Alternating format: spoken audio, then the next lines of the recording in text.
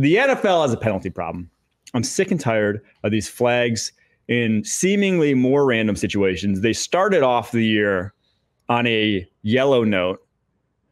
I don't know if that quite makes sense. That was good. With the flags in that Thursday night football game, we haven't seen that since. The illegal formations, those have not been a point of emphasis since. Darnell Wright. They got Darnell Wright yesterday, but it's nowhere near as often as we were seeing it. But there were some just god-awful calls around the NFL, whether it was Matt LaFleur getting flagged just because he was upset they didn't give him a timeout, whether it was Minkah Fitzpatrick getting flagged because he hit a guy too hard, whether it was on Thursday Night Football, them calling the face mask on the guy who got face masked early on in that game. It seems like a millennium ago, by the way. Thursday yeah, it kind of does. And then the Commanders game, there was the worst pass interference call I've seen all season long. 47-yard penalty that no one really talked about because the game was kind of out of hand at that point. The Commanders were already up 10 points.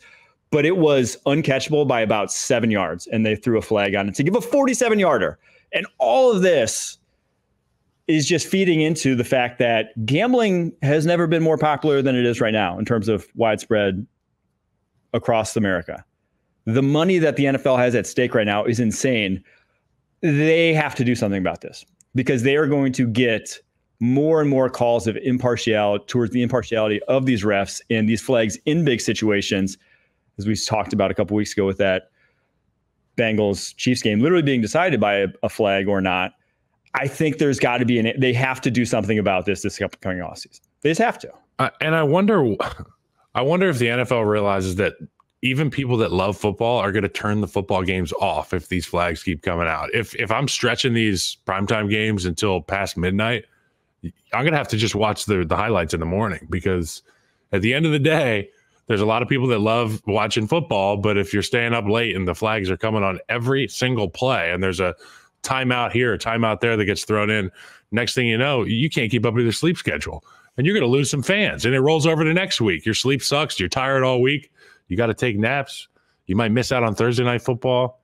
But I mean, yeah, there's a lot of penalties. But then the other side of the coin is I'm watching the Rams-Bears game and Matt Stafford gets absolutely whatted on his last throw of the game on the interception, and there's no call. Yeah. So there's fans begging for more penalties too, because I had a bunch of Rams fans in my mentions there. Well, I think that's the problem. No, it's not necessarily, yes, there's been a lot of penalties, but it's also the inconsistency of application of these penalties that's what makes you most upset. You can deal with reffing crews that hold flags for most of the game, that are going to let the guys play, as they say.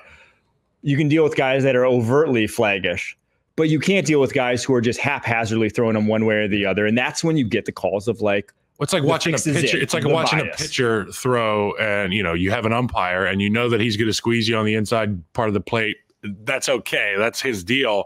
We're going to make sure that we are cognizant of that. As an NFL player, when you're playing against, you were playing with different crews every week, you don't know how they're going to call these things. And with all these new penalties and points of emphasis, it's not like they have a track record where it's like this guy's going to call this penalty a lot. We've seen it over the course of the last 5 years. So now you're going out there and you're guessing. Your technique may have to change. And nobody wants to see players hesitate, on the football field. And I would err on the side to let the boys play. But obviously we've seen that they are not letting the boys play. I agree. And I'm on that side as well. I think complaining about there weren't enough flags is always kind of like a loser response, in my opinion. That's like what you do when you lost the game. But the answer, and I'm going to propose this probably a zillion times throughout the season, Sky Judge. You have to have a guy with the angles that everyone has at home, that the angles that the TV crew has at their disposal, who is watching. And that if everyone at home sees on the very first replay that whatever just happened was wrong, terrible call, whatever, that guy whistles down, hey, change the call. Just like he's also a ref in the booth. The guy, you can put him in stripes too. I don't even care. Like he can wear the full on uniform, but someone has to step in when everyone at home knows this was wrong. Immediately, we should be able to change those.